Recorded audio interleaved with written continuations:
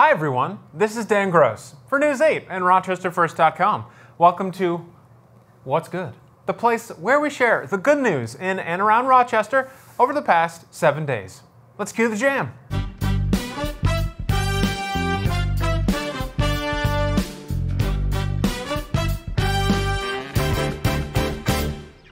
Well, since we really don't have any more time to do it, let's lead off with the Rochester Red Wings.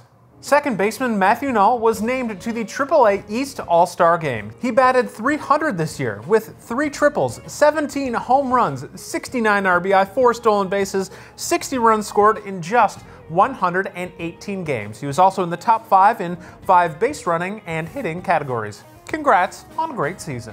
And in honor of World Teachers Day, office supply company Staples gave Dorinda McKinstry from Rochester's Virgil 1 Grissom School 7 for their Thank a Teacher campaign. The reward, $5,000 in Staples gift cards for her school and an additional $2,000 cash prize for her own personal use. And who says all food fights are bad? Well, admittedly, pretty much everyone before this story, but Food Fight, an epic culinary competition at the Genesee Valley Co., so the press release said, raised $260,000 for St. Anne's, specifically helping their Leo Center for carrying Refresh with a full service kitchen coming soon. And the Monroe County Soil and Water Conservation District did their part, as they recently held their 32nd annual Field Days at Ellison Park. Their goal? To give 5th and 6th graders who are on a field trip to get hands-on experience learning about the environment and conservation. Much like me who got this sweet haircut this weekend, Bald for Bucks happened this weekend as well. It all started in 2002 when Lake Shore teacher Tony George shaved his head for charity and to support his sister Kathy, who was going through chemo for breast, lung, and brain cancer. But since then, Bald for Bucks has raised $6 million for cancer research. And the WROC the Riverway weekend, that's a lot of R's and W's right there, went down, as the kids say, this weekend. The fall event is an opportunity to get out and to learn about the history of the Genesee River. Families visited Charlotte Pier, where the river empties into Lake Ontario, and riders were open at the historic Denzel Carousel, and kids could pick out a pumpkin as well. WROC the Riverway, they say, focuses on revitalizing sites along the Genesee River downtown. From past weekends to future weekends, Lincoln Hill Farms continues their Halloween Fest every Wednesday, Thursday, and Friday, and yes, any day can be a weekend if you believe enough. Will go on from now until the 31st, and they will have live music, a walking trail, and of course, jack-o'-lanterns. SignSpeak, a new company, has powered this incredible software that can translate ASL into both text and spoken word in real time and vice versa.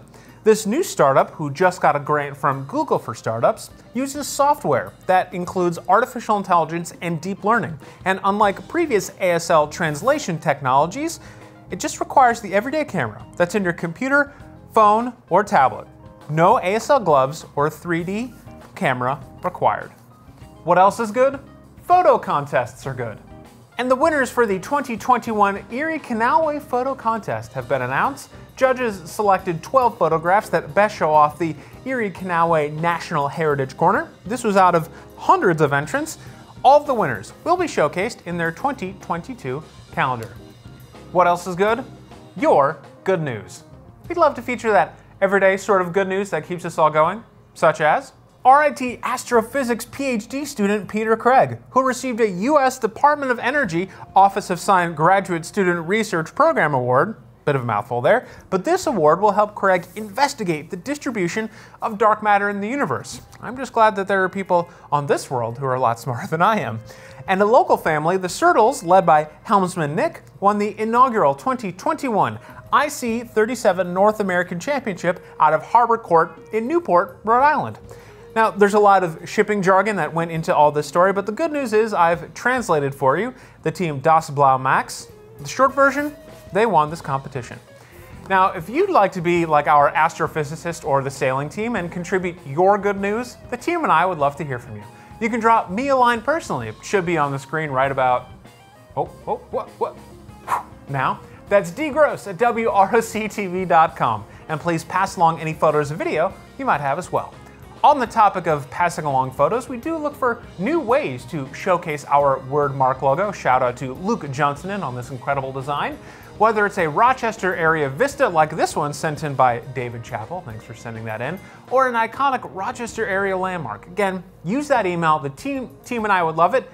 As you just saw, we'll shout you out on the show and maybe on Instagram too. We'll see. Well, I think that just about does it for this week's What's Good. My name is Dan Gross. Thank you so much for your time and company today. Really appreciate it. You know what else is going to be good? The rest of your week. We'll see you next Wednesday.